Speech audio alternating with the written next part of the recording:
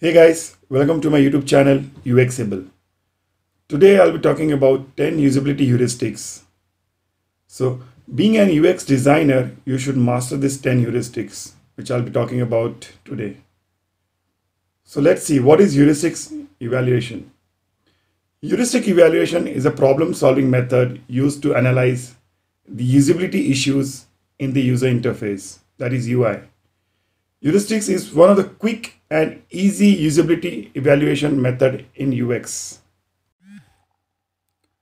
So let's see what are 10 usability heuristics that are broad rules of thumb. The first one is visibility of system status, match between system and the real world, user control and freedom, consistency and standards, error prevention, recognition rather than recall, flexibility and efficiency of use, aesthetic and minimalist design, help users recognize, diagnose, and recover from errors, help and documentation. So before exploring the visibility of system status, let's see the when, who, and how stages of heuristic evaluation.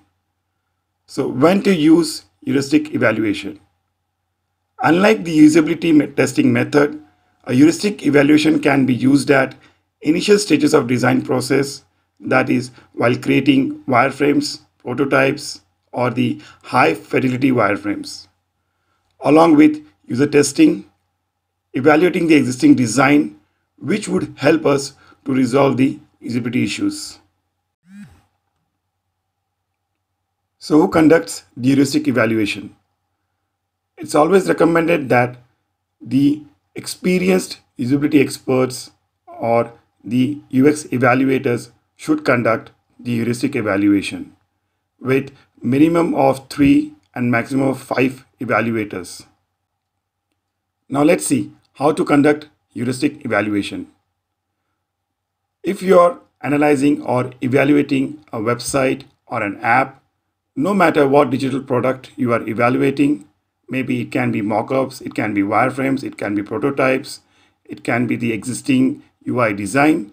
The process is same to conduct the heuristic evaluation. That is, first you should select usability experts, then you create evaluation phase. Maybe it can be in phase 1, phase 2. And once that is done, you come up with your problem findings. After that, you create a report with your own usability recommendations. So in today's video, I will cover the first heuristic evaluation method, which is visibility of system status.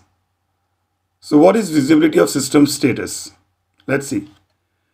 The system should always keep users informed about what is going on through proper feedback with reasonable time. So it's like system is interacting with the user.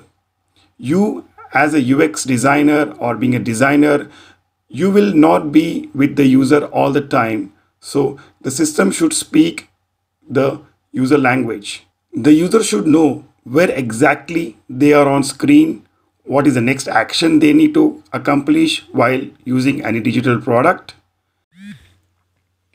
So let's understand the visibility of system status heuristic with some examples. That is, some good examples and the bad ones.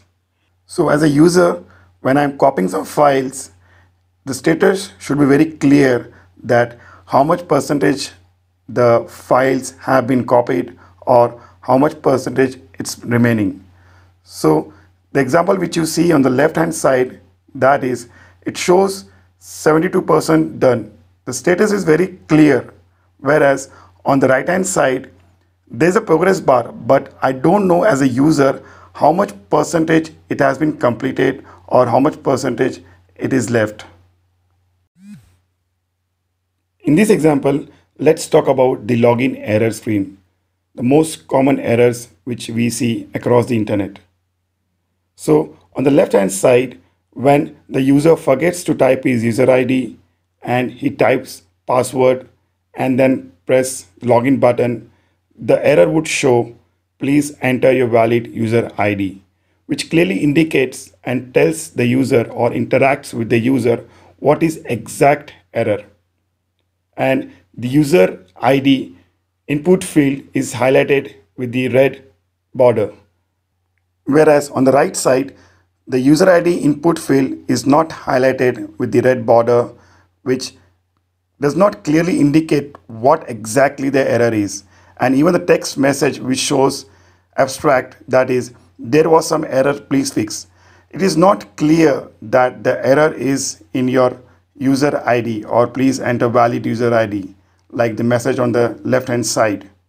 So by doing this, don't make your users think or put cognitive load on their mind.